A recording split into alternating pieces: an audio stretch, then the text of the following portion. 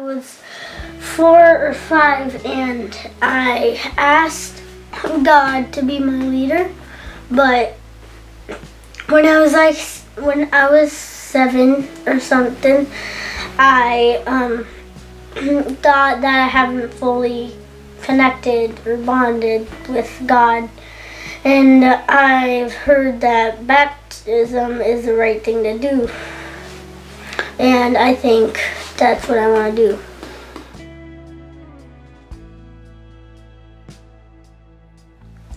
To save us from our sins, and if he didn't, then our sins will never be forgiven and no one would go to heaven.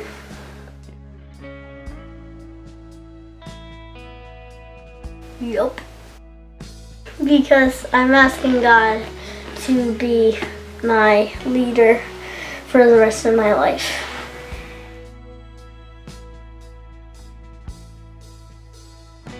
One time I wanted to run away and steal something, and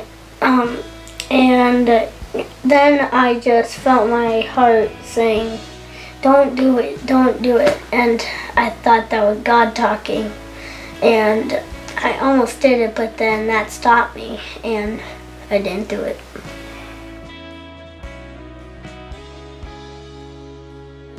Everyone follow God for the rest of your life, and he will lead you in the right path. Are you excited? The day's finally come. You've been asking to do this for a while, right? Okay, I couldn't be more proud of you, and hearing that you're not stealing stuff. Nice work. It's a good job. So because you've confessed that Jesus is your Lord and Savior, and because you said it publicly, just like Jesus did, I now baptize you in the name of the Father, and the Son, and the Holy Spirit.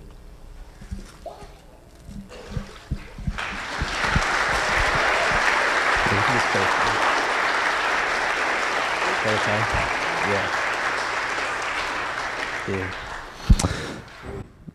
I'm just going to pray for Zane as he gets out.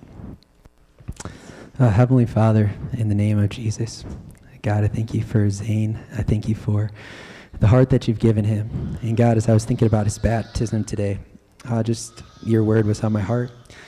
Be strong and courageous, for the Lord will be with you wherever you go. And Father, just pray that over him, that he would be strong, that he would be bold, that he would be fearless, because he knows that the God who created the heavens and the earth, it resides within him, and he can do all things through Christ. So Father, I pray that you would help him to grow in love for you and just incredible love for others, that they would know Zane, and then they get to see Jesus a lot more because of what you're doing in his life. We pray this in Jesus' name. Amen. Amen.